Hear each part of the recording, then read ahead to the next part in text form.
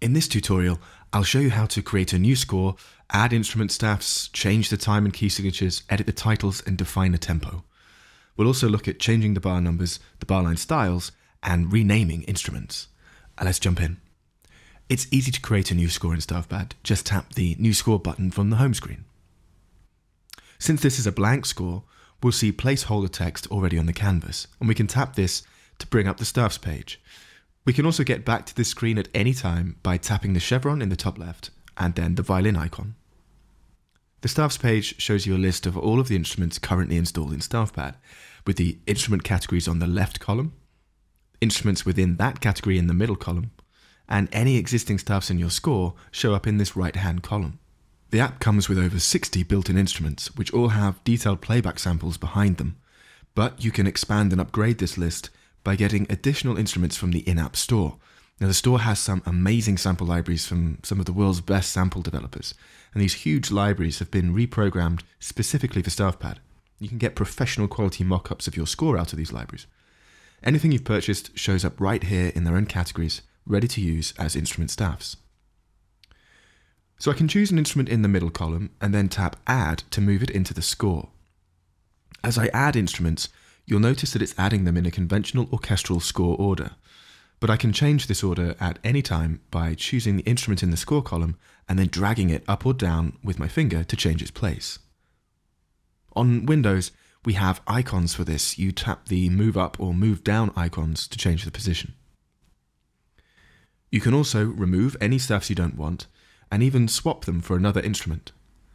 This is most useful when you have music in the score and want to swap the instrument staff from one instrument to another without losing any of that music.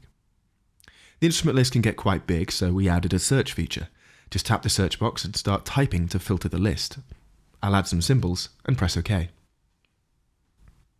To change the title of the score, I simply tap on it once. I can edit or enter a new title with the keyboard. If I press the Enter key, the cursor will move down to a subtitle line. The same is true of the composer credit. I tap once to edit it, and if I press the Enter key, the cursor moves down and you can add an arranger or lyricist or whatever you like. You don't have to do this. Pressing Enter again without typing anything will skip this. To change the time signature, we use a context menu. Context menus change their options depending on where you trigger them. And in this case, we want to change the time signature from the beginning of the score. So I'll long press with my finger on the first bar of the score and choose Change Time Signature. I can choose from any of the presets or even enter my own custom signature using the numpad. For now, I'll choose one of the presets. Let's go for 3/4. I can also change the key signature the same way. Long press, choose Change Key Signature. You can see we have major and minor keys. I'll choose D major. Now let's add a tempo. To do this, we use text. Now, since we're setting up the score, I want to add a tempo at the beginning of the piece. So again, I'll long press above the first bar and choose Insert Text. StaffPad uses this context to work out which kind of text you might want to enter.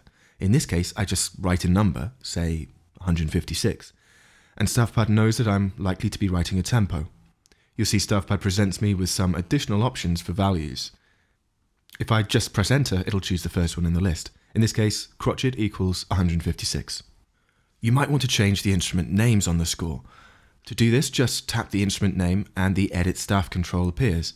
From here, I can change the full name, which is displayed at the start of the score on page 1, and the short name, which is the abbreviation shown on subsequent pages and in the ghost staff. Remember, the ghost staff is this grey representation that shows up once you've scrolled past the beginning of the piece. Finally, we may want to change the bar numbering. Oftentimes, scores, especially in movies, don't start at bar 1. We can adjust the bar numbers by simply long pressing on the bar ruler and choosing a new bar number with the numpad. I'll start this score at bar 0.